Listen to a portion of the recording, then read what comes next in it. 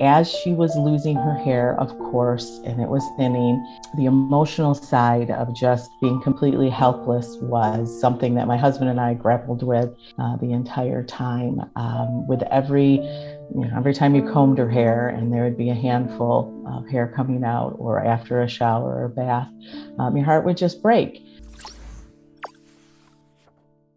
We hear so many of the stories of children that have lost their hair and got a wig, and their life has been inspired and their self-esteem has been lifted up. But we also heard stories about children who've cut their ponytails and their life has been impacted. But what about the moms, the dads, the brothers and the sisters that live through this journey with these children? What did they experience? What are they going through? It's a part of the beautiful picture that Wigs for Kids provides, not only wigs, but we provide the care so that a parent who gives their child everything from medical, care to loving care, school and educational care, but can't give them hair again.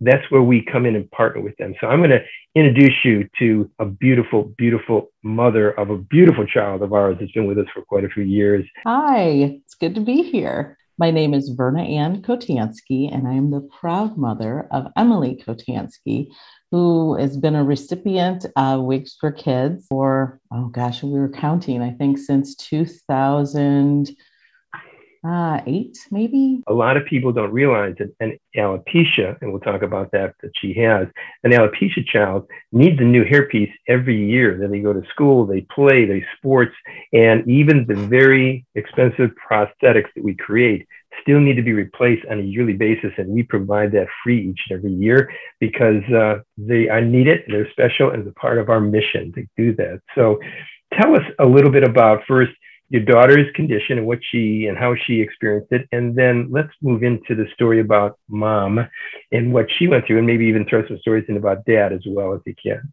Emily began having small alopecia areata symptoms right around third grade. And it was after a stressful time in her life. And she was transitioning to a different school for her fourth grade year. And we thought we had it under control with topical creams. And during her fourth grade year, the crown of her head began to lose more and more, thinning out. And so, as all moms do, we need to make it better. And so began the combing over and all the different hairstyles that we could think of. And our beautician actually suggested to us to reach out to you and Wigs for Kids to see if there was something we could do. As it began to proceed, we had our first appointment at the salon. We were very fortunate to be right in the same area, so we could go to Jeffrey's salon to have the consultation. And from there began such an amazing journey for our family and for Emily. As she was losing her hair, of course, and it was thinning, the emotional side of just being completely helpless was something that my husband and I grappled with the entire time.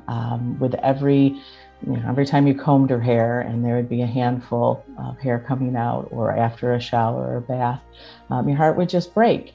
And it wasn't until our first appointment that I was like, okay, I can breathe now. It'll be okay. Because of course you're thinking the worst at all times. So that was the beginning of how we became part of the Wigs for Kids family.